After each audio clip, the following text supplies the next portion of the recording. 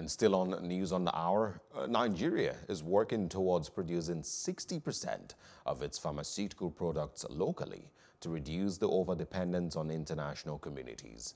This was made known by the Director General of the National Agency for Food, Drug Administration and Control, NAFDAC, Professor Moji Adeyeye, at a virtual conference with the theme, Seizing the Moment, providing faster access to quality medical products during COVID-19 and beyond, organized by the Management Sciences for Health, MSH. According to Adeyeye, right now, Nigeria manufactures only 30% of her products locally and imports 70%. She said the goal is to change it to around 60% locally and 40% import. This is going to really contribute positively to reduce falsified substandard medicines and improve the health of the population. She said pharmaceutical manufacturing industries cannot survive without a good regulatory system, and as such, stringent measures are to be adopted for a healthy system.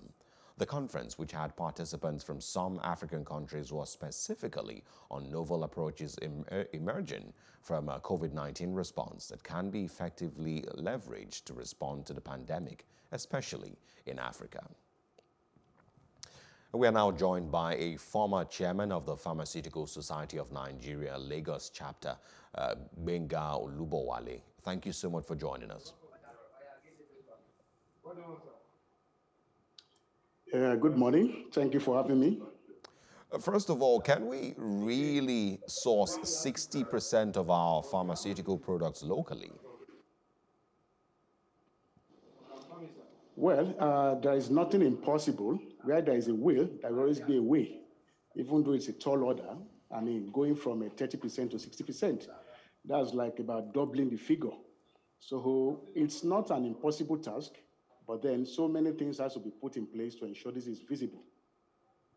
What are the things that must be put in place, and what are the likely challenges to attaining the goal of 60% local production? Well, first and foremost, we need to provide the needed investment environment. You know, I mean, going from 30 to 60, like I mentioned, is a very daunting task. But then it is not an impossible task if we are all ready, all the stakeholders, I mean, both the pharmaceutical manufacturers, the regulators, and the government.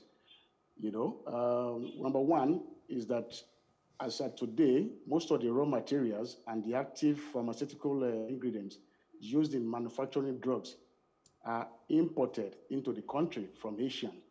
And what this means is that either we start sourcing the active pharmaceutical ingredients locally, or we continue to import this one, whereby we now compound them to end products, which are the drugs. You know, either way, it is not going to be easy because it will take a lot of government interest and government initiative to encourage this. When I talk about having the right investment environment, what I mean in essence is that you see, the business of pharmaceutical manufacturing, just like any other business, is supposed to be an investment to the investor, which means at the end of the day, they'll be expecting a return on investment. And whereby you don't make this sector very attractive enough for investors to come in, then it becomes difficult. And what are the things that are not making it very attractive? You talk about the logistics and infrastructure, which are not yet in place. You talk about the fluctuating, I mean, and the difficulty in sourcing for fund. Access to fund is still a major problem in this our climate. You talk about the excessive tax imposition on manufacturers, you know, and then don't forget the fact that drugs are very special commodity, and you need all the needed assistance to players in this field so that we make it interesting, lucrative, and profitable for them to venture into. Yep. Because as it is now, it is easier for the players in the industry to bring in products from Asia and repack it here and then sell. It is easier that way. You know, they will not have so much overhead in terms of the cost incurred, and they will be able to maximally make profit from their effort.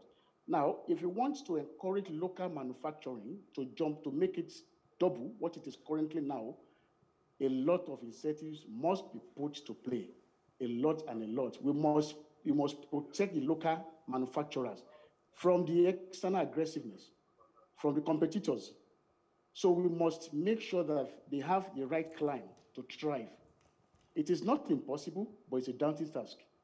All right, and Professor Adeye is of the opinion that should the 60% be attained, it would contribute positively to reducing falsified, substandard medicines and also improve the health of the population. Do you agree? Absolutely, absolutely. You know, I have said it at various fora that, you know, issue of drugs generally is health security. It's about health security. What we witness currently during this pandemic of COVID-19 has really exposed us, our inadequacy. At a point, the Asian countries that we import from stop exporting these drugs out of their country because they are thinking first about their own local consumption. And at this point, a lot of share became very, very, empty in the pharmacies outlets because the importation is not coming in. The imported product is not coming in. And we have nothing. I mean, we are talking about between 10 to 30% of local, production, which is grossly inadequate to meet our population need. So I agree with the DG NAFDAC on the need, on the fact that, yes, with increasing the local manufacturing capacity, it will improve public health, it will enhance access to quality drugs, and it will create jobs, better jobs, employment for the teeming masses of the nation. So it's the way to go, ideally. Do you think we can trust, quality control with regards to local production? Do you think that we have an environment that has been secure enough to ensure the quality of, these drugs that are going to be placed in the Nigerian market? I think, and I can say with all authority that, in fact, local manufactured products are far, far more reliable than the so-called imported products, in particular from Asia. Because when you are manufacturing locally here, you are under direct searchlight of the regulator. So it becomes difficult for you to do otherwise, but to do the right thing. You cannot cut corners. Yeah. The regulators are directly on your neck, ensuring that you come out with the right product. So for me, local products are far, far better than imported ones, in particular from Asia. In terms of quality assurance, the regulator, NAFDAC specifically, has standard laboratory, which I'm aware of. Yes, there might be that need to improve on what they have currently. There might be that need to probably get some of the model, the latest model of equipment. But I know that NAFDAC currently, as constituted, is trying its best. They can do better with more funding.